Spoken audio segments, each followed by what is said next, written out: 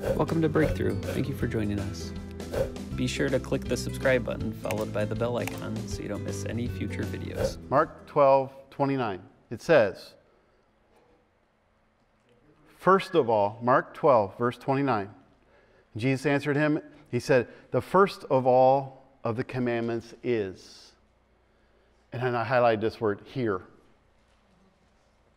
Because then we go, hear, O Israel. But I just want to say that, I'm taking a pause at here. Because if we don't hear God, how can you change?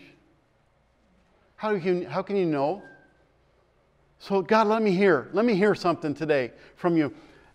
I came to church today to hear a word. I came to church today to hear something from you. And so he says, the first commandment is hear. Hear. Hear.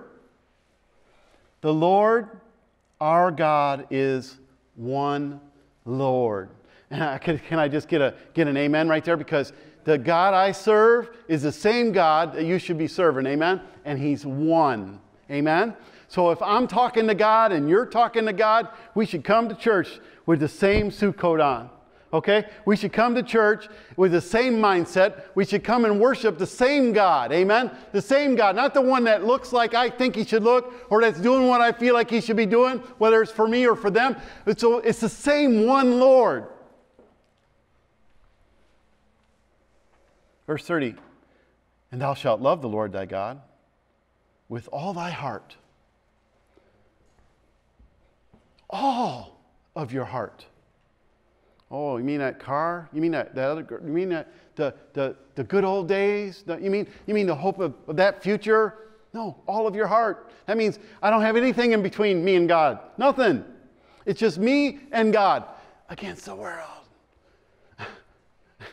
Who's going to win? I'm going to tell you what. God is going to win. He created this place. Every single thing you see, everything belongs to Him. I walk on His Word.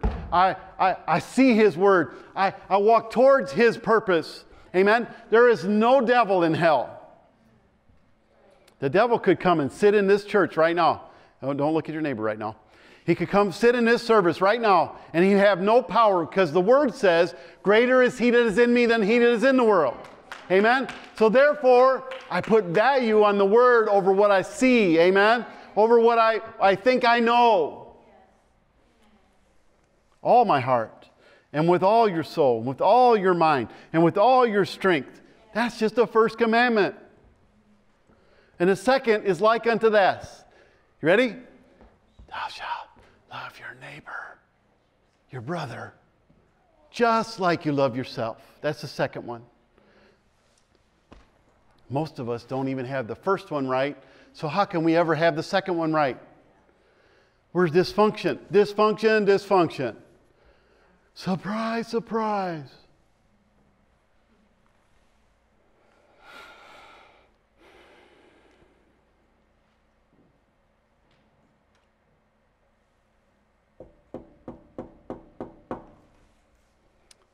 Okay.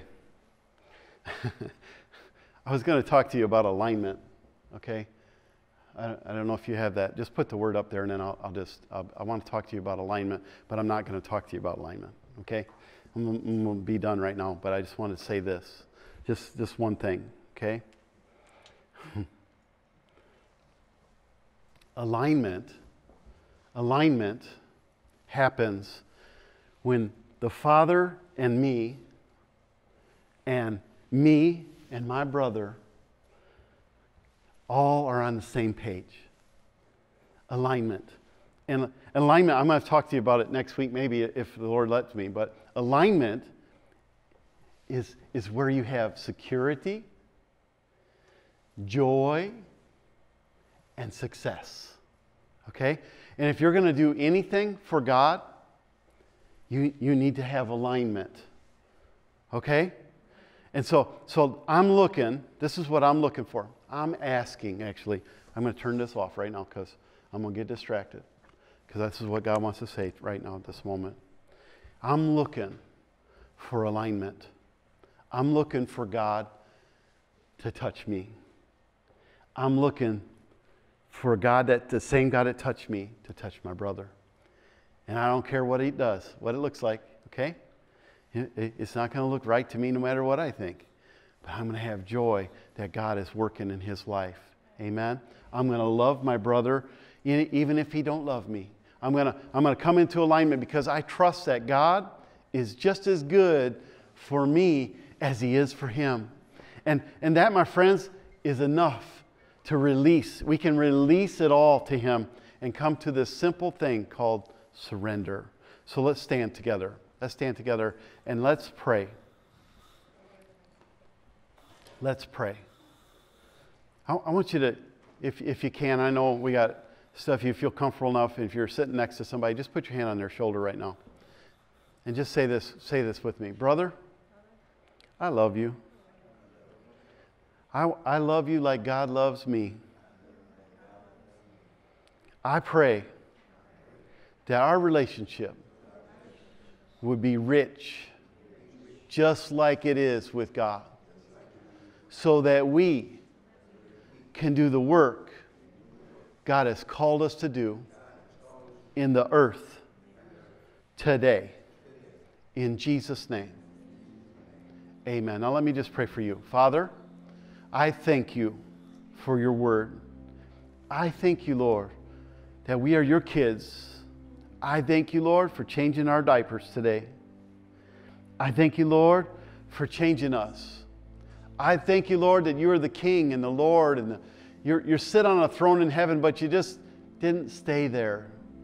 You came as a baby, and you died on a cross, and you live inside of our heart.